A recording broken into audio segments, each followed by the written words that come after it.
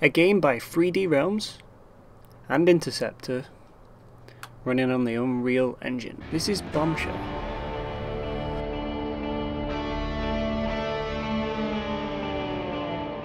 Bombshell is a 360 degrees top-down shooter with a decent main protagonist and storyline.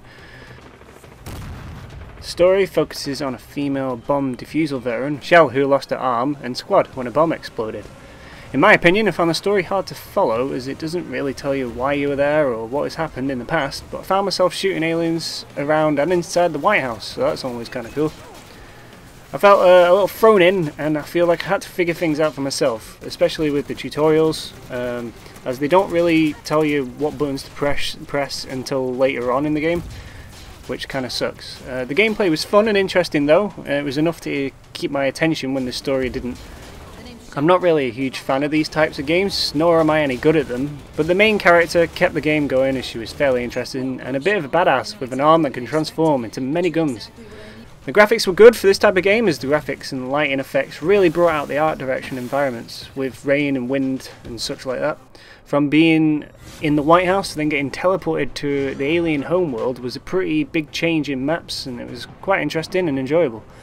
My gameplay is also taken from me playing at high graphics, which it ran really well considering that my graphics card is under the recommended specs on the Steam description, so I'm pretty impressed with that.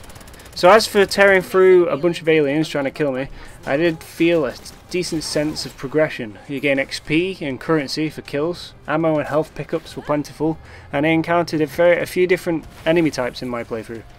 The level design was fairly straightforward, and Shell had a few abilities I got to try out, such as a dash and a super punch. You can execute enemies as well by bringing them close to death and interacting with them in a down state.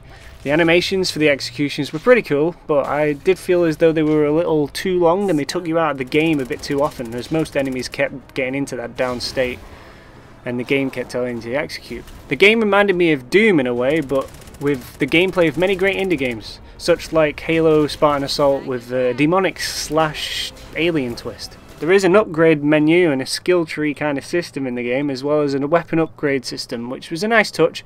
And as I upgraded using my currency and XP, I felt as though the weapons were allowing me to get stronger and deal more damage, which helped when fighting new enemy types and multiple foes at once. The main thing I didn't like about the upgrading was the screen presented to you while doing so. It was hard to tell what was what and had very little description, which made me feel a little confused and at times overwhelmed. So overall, I would recommend this game if you like top-down shooters. I feel like the game would totally give you enjoyment and your money's worth. If you can manage to play it on the highest graphical settings, that's also an added bonus. I'm sure it'd be even prettier and run even smoother than it did for me.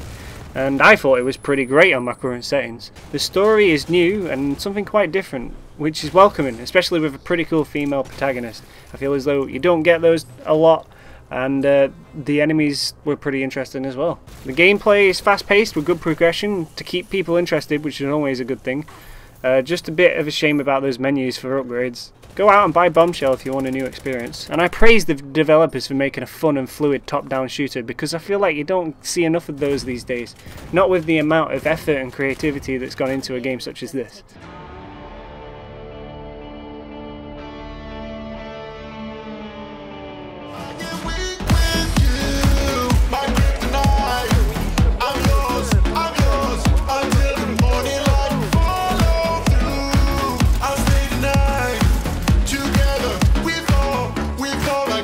Come on, you motherfuckers.